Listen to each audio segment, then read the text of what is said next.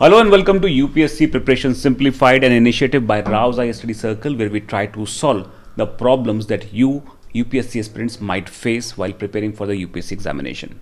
It is our responsibility to actually make the entire process exciting, enjoyable and simple. And in this context, we are going to talk about the questions that were there in the UPSC mains examination, especially from the perspective of international relations.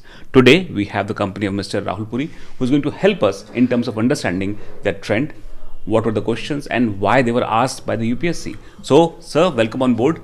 Thank you, sir. Thank you, Nagin, sir. So, paper has been done. Yes. The paper is out actually. And now we can actually see that the way we were preparing about the examination was in line with the requirement of the UPSC. So, what is your first impression about the paper? Just after seeing the paper, I don't think the students who studied with us will going to face any problem in attempting the questions, because questions were on very expected lines. So that's what I always tell the students, that it's not just because I teach this subject. IR and internal security, one of the most scoring part of your preparation. Why? Because the UPSC always asks very broad perspective from these topics. Once you understand the domain of the syllabus, that it is easy that what kind of questions will be there in the exam this year. First thing, questions, and whatever UPSC will ask, they will not going to dig too deep into these issues. So they will going to ask in a very macro perspective. That's why I always keep telling students, once you are done with the basics, once you have a basic understanding of the world politics, try not to invest too much of time exploring IDSA, exploring ORF. All these are just temptations to know more. It will not going to have any relevance from UPSC point of view. Of course. If you are consistent in your newspaper reading, if you are reading one newspaper daily consistently, you will able to do justice with all the questions in your mains from IR part. So if we see the paper and we analyze the nature of the questions, we can see all these things were in the news in one form or the other in the recent times. Of course. So a student who is consistent with the newspaper, or watching our DNA, or if one of the source, any of the source following our focus, can easily handle all these questions. So there was nothing in the paper which I can say was something which student can't answer, or it would have been a shock for the student. Oh, what has been asked by UPSC, at least in the module of IR, what I can say. Now, this is actually a very important aspect, because students keep on discussing the one thing, that we should limit our resources. But the point that you have highlighted, that people go for IDSA website, ORF as well. This is something which is not required as well, unless until you have in GS. Unless until you have political science IR as an optional. But for the general studies part, this is not required. Not required at all. With conviction, I can tell. So this must be a great relief for all the aspirants who are preparing. Now, if we look into the paper, the IR aspect, there are two questions of 10 marks and two questions of 15 marks. Now, the paper looks like very China-centric, isn't it? Yes. For sure. So what is the reason? Why UPSC has so many questions on one particular topic? Everywhere you can see the influence of China. Everywhere you can't keep China out of the world politics at present. China is trying to build a new world order that is China-centric.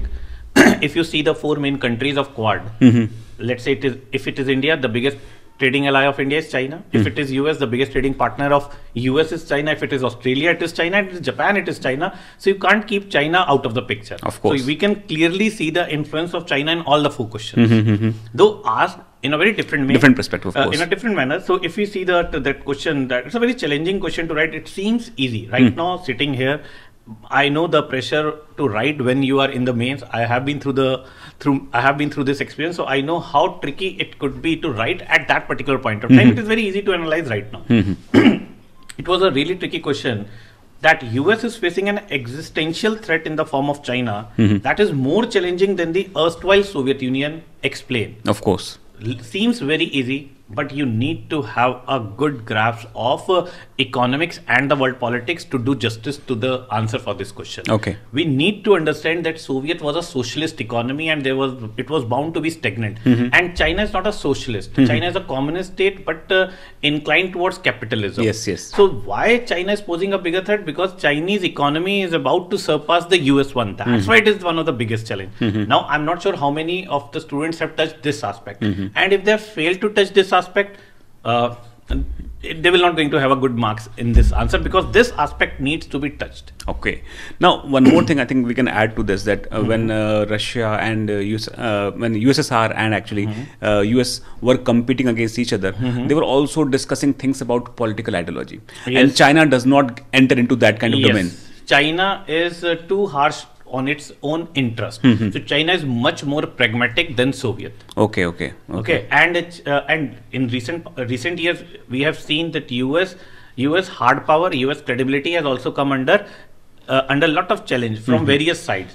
So US is a receding power, and China is the emerging one. And if Chinese economy will surpass, for sure China will able to build a new world order, and that's the biggest threat in front of US. Wonderful. So first is this. Then we can see UPSC has asked objectives of SCO. Now, why SCO? I always used to tell students in my class. Now, since US withdrawal from Afghan, Taliban is in the news. Taliban in power in Afghan, one of the biggest challenge for the leaders of Central Asia and for India. So much Central Asia is in the news. In the NSA level meet of Central Asian, the NSAs of Central Asia, we gave an invitation to the NSAs of Central Asia, though Pakistan and China decided not to participate in that. Then we gave invitation to the leaders of Central Asia to come and be a part of Republic Day parade, though due to COVID things got postponed. Just 3 days before, Modi has a virtual meet with the leaders of Central Asia. So Central Asia is so much in news.